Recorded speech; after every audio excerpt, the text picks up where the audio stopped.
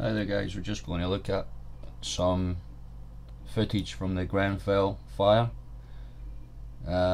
which reserved estimates say that at least 150 people died. That's reserved estimates, but the mainstream media are saying 17 people died, when there's a capacity of about 500 people within the 25 stories living space. It's a very huge complex, so let's just play this. This is one of the neighbours that live very close to the towers, and he hears shouts from different floors, and you'd expect the fire services to be doing something. As far as I understand, the police and rescue services were there 6 or 7 minutes into the fire, which started, it was believed to be about one of the lower floors, between about the 4th and 6th floor. But how did the fire spread so quickly, with the fire brigade called out just to a very small part of the building, and within five hours half the tower was on fire. And as we seen when we woke up and got the news of it, the entire tower had been burned right through, which is quite something really. It was believed that the fire brigade didn't even really get to start spraying water onto the fire for several hours after they were called. So this is clearly daylight. It becomes daylight in the UK in the summertime probably about could be 5 AM. Not really sure when exactly this is, but this is a bit crazy, man. You would have thought in 2017 they would have had better tools. Like, I can see people there, like, ready to be rescued, but we just can't get to them. Do you know what? Let me go and tell the firefighter I can see that person. Hold on. Let me go and tell them, because I just saw another person. One sec, guys. You good, bro, yeah? Let me go and tell them.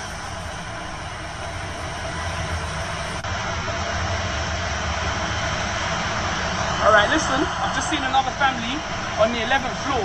Yeah, I've just seen another family on the 11th floor. 2 children and an adult.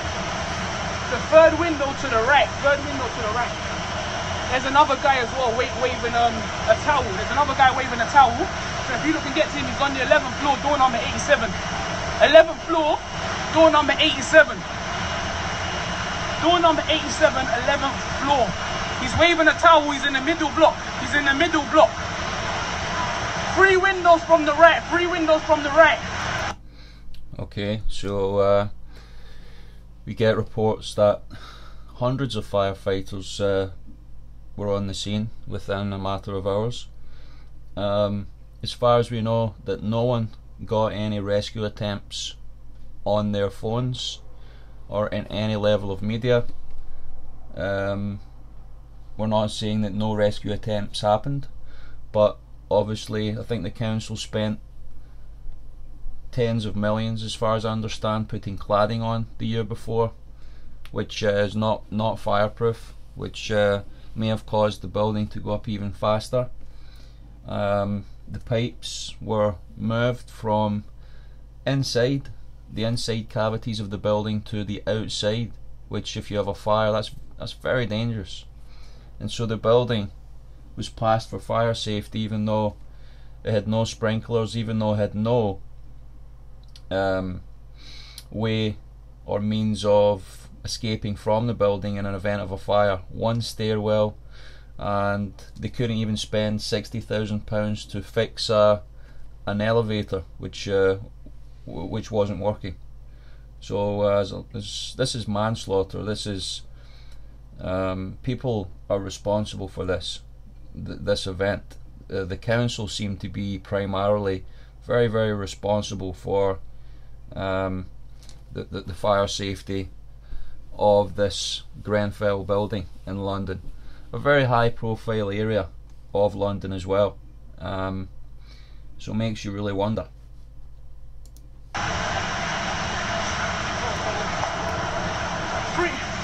windows from the right. Bruv, I feel to go up there myself, bruv, on that stairwell, bruv. Fuck's sake, man, this is pissing me off, fam. I feel to go up the fucking stairwell myself, fam. No, because my brethrens are in there, fam. My brethrens are in there. But come, we can't see them, and we can't do nothing. Okay, so he wants to go up and rescue them. As far as we understand, police stop people from actually entering the building, and they actually bullhorn people to stay where they were in that burning tower. They actually bullhorned them to stay where they were, and a lot of these people stayed where they were, and they're not here today. Now, this is just one example of a very, very simple to use you know, high tower rescue, which would probably cost a few £1,000s, I would say, and you'd at least, even if you had half a dozen of those within the tower, just think of the amount of people who might have saved their lives. The escape chute is operational in less than 1 minute, even when used by people who are not technically minded or in a panic.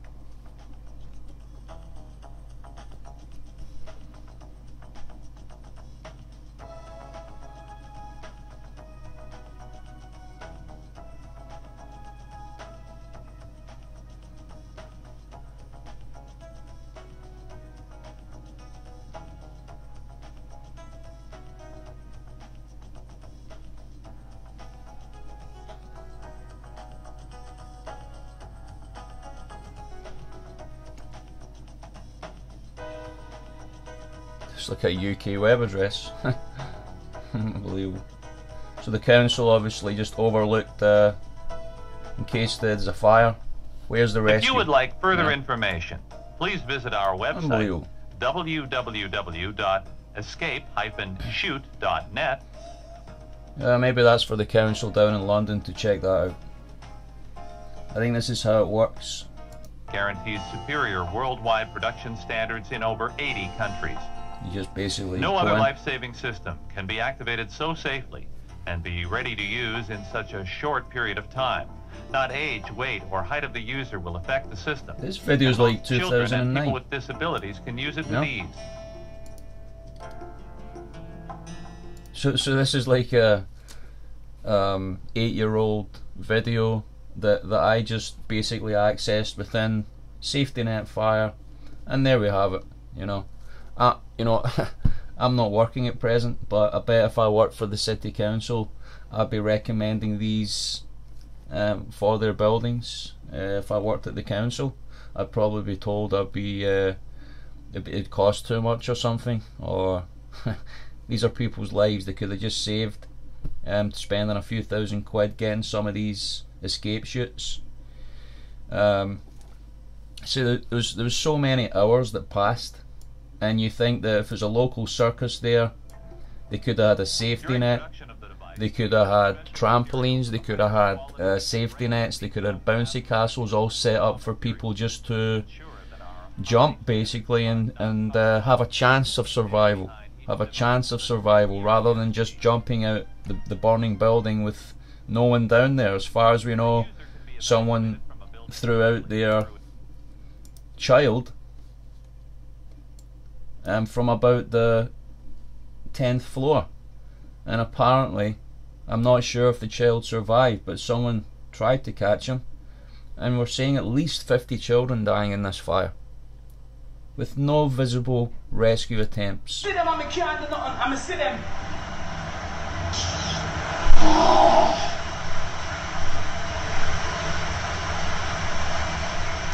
Because I can see them and I feel helpless. And I don't feel like you lot are doing enough. Where's the things for them to land on? If he wants to jump, where's the things for them to land on? Where's the stuff for them to land on? 11th floor, 3 windows to the right in the middle block. Yes, he's still in there. He's alive. He's alive. He's waving something. He's definitely alive. All right, follow me. I'll show you. Follow me. All right, look, right there. Follow me. By the way, this is not an actor. Follow me. I'll show you right now. You know, That these aren't window there, actors. see that This window is there? this is a real event, man. See that person waving that towel? Yes. That person waving that towel right there. Yeah, thank you. You see him, yeah? Thank you. Can you? Okay, thank you. Thank you very much. Thank you. Okay, thank you. I mean, can't people understand the magnitude of this? I watched a video the other day as well. It's believed to be about 69 days before the black hole moon. I think there's a solar eclipse event happening in a couple of months. So some say this was all planned, set up. Well, it seemed to be as if they're giving the people the least chance of survival. And when these emergency services showed up, it's just not clear, you know, what sort of effect they had, except to stop people from leaving their flat. This is manslaughter, so, you know, in a massive scale, and it must have been horrendous. I think Lily Allen even broke down, and she's like a you know, a pop star or whatever, you know. Probably the first time she's cried in her life. You know, but it must have been a seriously emotional, traumatic thing to watch. Families, children, people shouting out from their windows with no way of them escaping.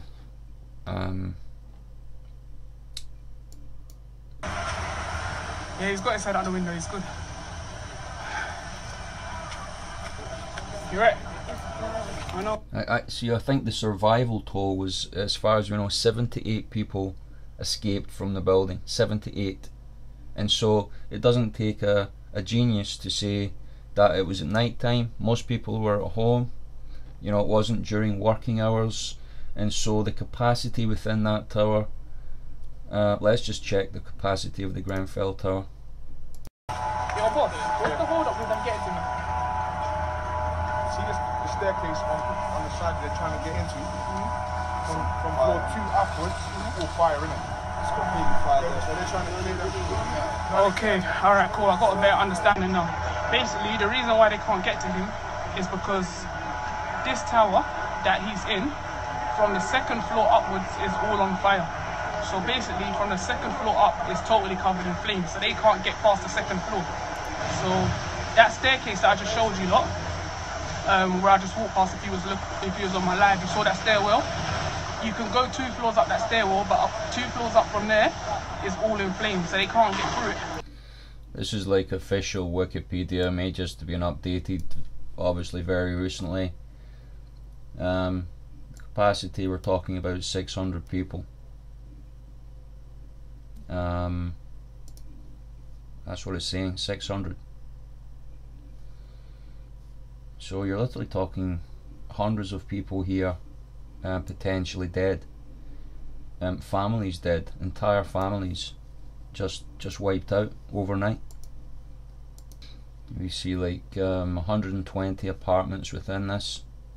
You can see your average maybe four people in a family, or 3 or 4 people average.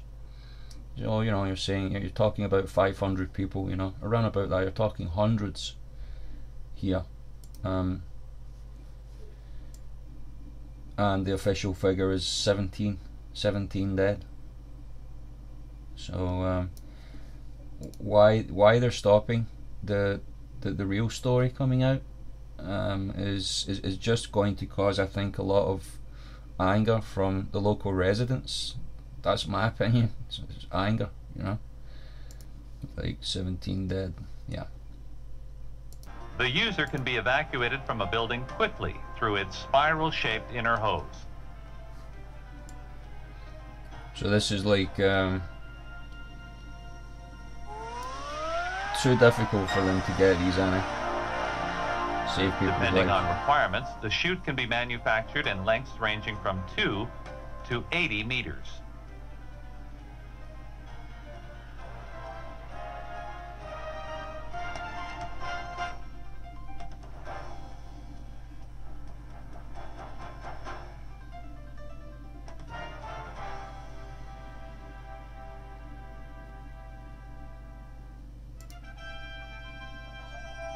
The device is installed with complete discretion and does not alter the appearance of the building, regardless of whether it's installed in an office or apartment building, on a rooftop, balcony, or terrace.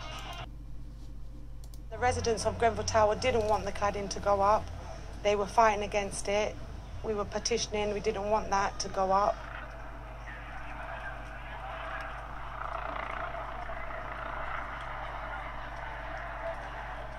There's unconfirmed reports that they want to sell off this land and they need that tower block to stay because they made a new school.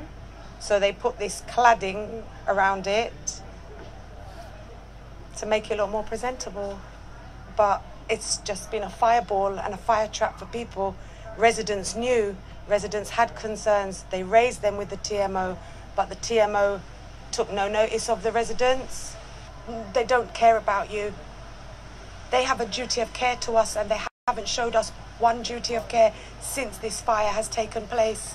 The physical presence from the council and TMOs, from what I've seen, and I've been helping in the local centres for the last 48 hours, and it's been non-existent in my eyes. We have been forgotten about. The council forget us. There's been an absolute lack of presence from the local council. All the organisations that have been collecting donations, they've said there's no one coordinating, it's chaotic, all they're doing is accepting those donations, whether it's food, whether it's financial, and there is no one on the ground from the council saying this is what we're going to be doing. We just want to know why the TMO is not here, why they're not representing, why they're not supporting the community, why they're not at the centres giving out advice. People are lost. The people in the hotels are now ringing family members and friends to say, we're in bed and breakfast, but that's it. We've got no food, we've got no medication, we've got no change your clothes, we've got no toiletries. What are we to do next? We need people on the ground from the local council to give us some answers, to give us some direction of. So this is like manslaughter on a massive scale, and the local council are again just doing absolutely zero, nothing. And I mean, what's the answer to this exactly? I guess the survivors have got to be able to sue the council for a lot of money. I would say, because of neglect and because of. I'm not sure. I mean, somebody's taking donations, and I mean, it just seems chaotic, absolutely chaos. Nobody's taking responsibility for it. Obviously, it's September the 11th. No one took responsibility for it. You know, so apparently terrorists who flew a plane into the Twin Towers in New York City. Well, that's the official story, but. No official story here yet.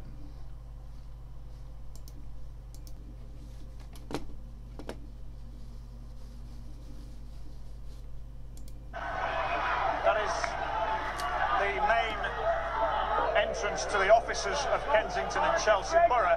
It looks like people are actually trying to get in to the council to make their point directly. They've been frustrated that they haven't seen officials from the capital.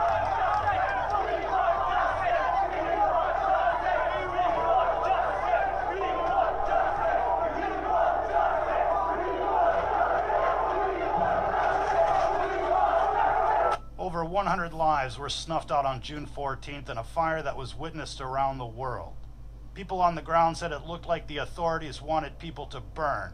A few months ago, the City of London added flammable insulation to this building, the Grenfell Tower, a tower that recently became inaccessible to fire crews, a tower where residents had complained for years about exposed gas pipes giving any fire added ammunition to spread. A tower with no sprinkler system, yet passed fire inspections. A tower where an emergency stairwell was denied funding by the City of London. Oh, but the story gets worse. After the authorities responded to the fire, they didn't do a damn thing to evacuate the building. No rescue helicopters, no suicide nets to catch people, nothing. Instead, they told residents to shelter in place and to fucking burn. This is an outrage, ladies and gentlemen. But wait, the story gets even worse than that. The mainstream media is now reporting that the origin of the fire was in an apartment on the 4th floor, and that the perp was an Ethiopian immigrant who had gathered his luggage before warning anyone. Numerous witnesses say they saw the man with luggage before he started banging on his neighbor's doors.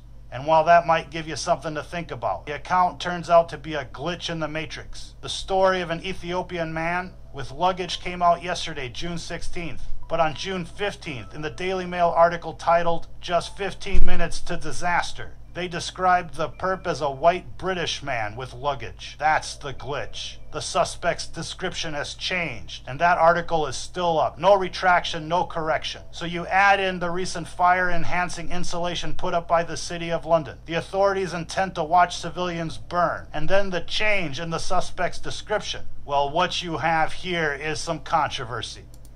Alright, so this is not the official story, but this is people who have done some investigation. It's still not the official story because they can't make up their mind if it's a black man from Africa or it's a white man from the UK or whatever. That, but it was known, as I said, from about the 4th or 5th floor. That's where the fire started. Now, with that information, you would think that the fire services would be able to quickly put that fire out and stop it spreading to the rest of the building. But you know, so there's some serious not just repercussions. I mean, the evidence points to a deliberate. This is a deliberate fire. Johnny Supertramp. I gather you witnessed much of what happened last night. What did you see? I was riding back maybe like 2 a.m. I seen like one line of fire.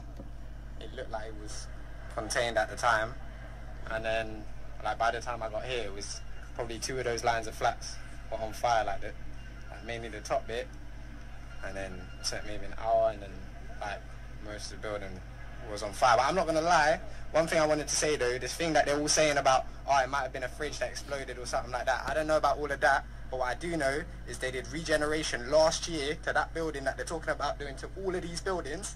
They did it to that building only, £10 million they're talking about, and put these shoddy plastic things on there that set up a light because they want more reasons to knock these blocks down. There's two options: they could either regenerate the blocks or they could knock them down.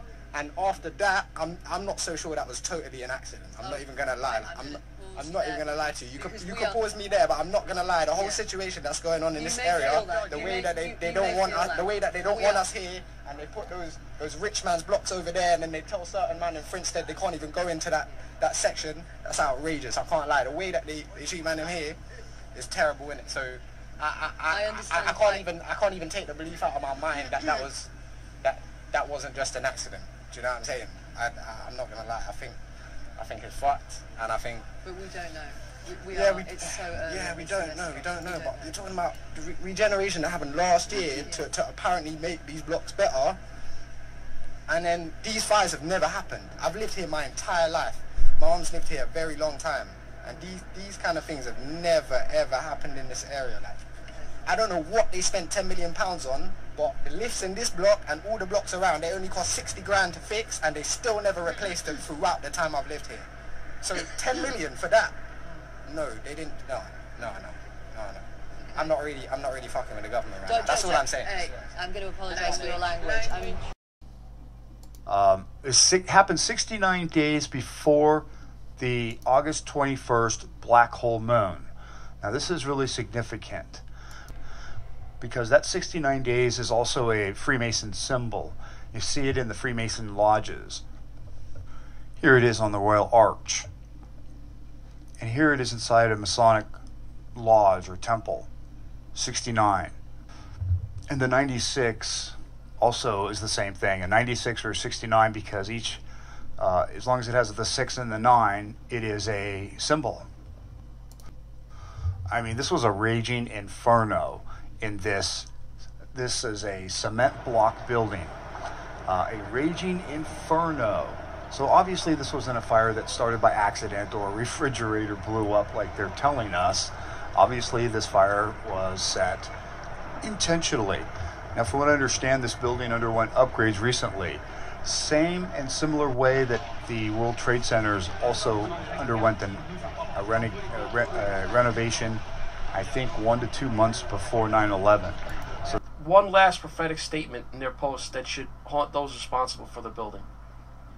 The Grenfell Action Group has a long history of raising concerns about the almost criminally lax manner in which the KCTMO treats fire safety issues, and we are on record as stating that it is our belief that a serious and catastrophic incident will be the undoing of this mini-mafia, who pose as a bona fide organization responsible for the smooth running of the RBKC's social housing. That's all for this Neo-Unrealist. So given the various factors here, from the insulation to the response from authorities, to the cover-up, the when and where this happened, that leaves only one reasonable conclusion. This towering inferno was a Gladio B event, an act of state-sponsored terrorism. In fact, the chances of this being a state-sponsored terror attack is at about 95%. 95% certainty. Whereas the chances of these variables lining up in the way they did in a worst-case scenario sequence of events is only at about 5%. And now the entire city of London has to look at this giant tombstone of death for months, if not years, to come. If you're listening to this, you are